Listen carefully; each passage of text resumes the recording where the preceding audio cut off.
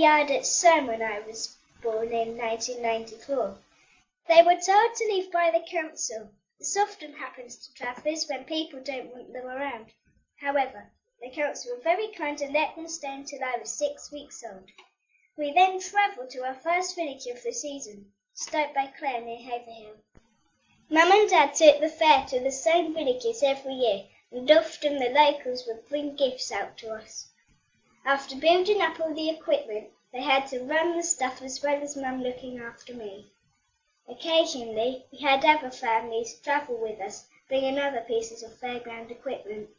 When I was christened in Dad's home village of Belsham St Paul, the local coach operator, Mr Amos, laid on a bus to the church because so many of the older villagers wanted to see the new baby Catton. Many of them could remember my ancestors travelling with the fair before World War II. Our home was in a showman's living wagon called a Simpson Special. Built in the late 1960s, it was 9 metres long, just under 3 metres wide. It was high off the ground, and we had to go up 5 steps to get in. Dad pulled the wagon with his lorry, which had the generator and other equipment in. Mum and Dad slept in the only bedroom, and when I was first born, I slept in a drawer by their bed. As I got bigger, I had a cot in the living room, and then slept on the settee, which turned into a double bed. The living room had mirrors of peach engraved glass, studded with crystals. One mirror was over the kerosene fire, which was made of polished copper. The kitchen had a full-size cooker run on propane gas.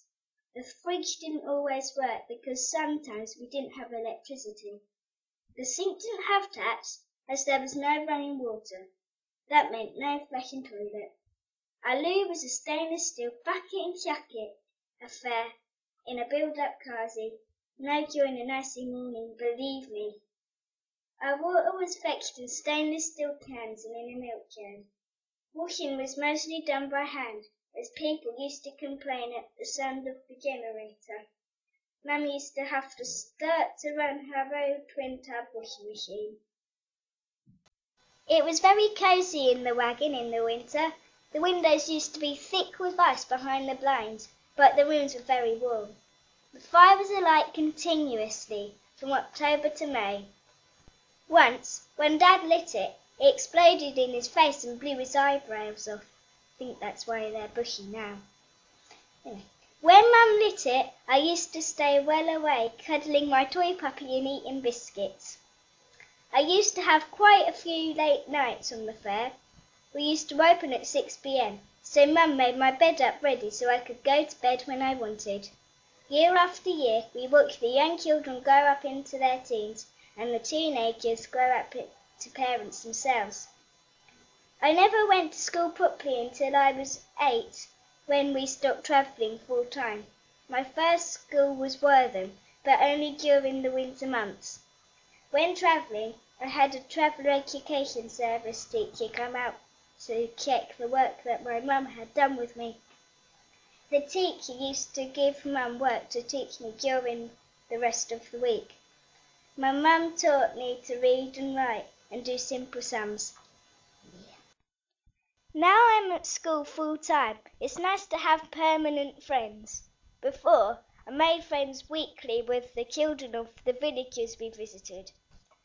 I have to get up on time every day now to get to school, whereas I never used to wake up early because of the late nights I had. Living in a house has some advantages, especially when it's windy. The wagon used to move and shake in big gusts. With our house being double glazed, we can't notice anything. I have more toys now. Storage space was tight when we travelled. But who needs toys when you have a whole fair to keep you entertained?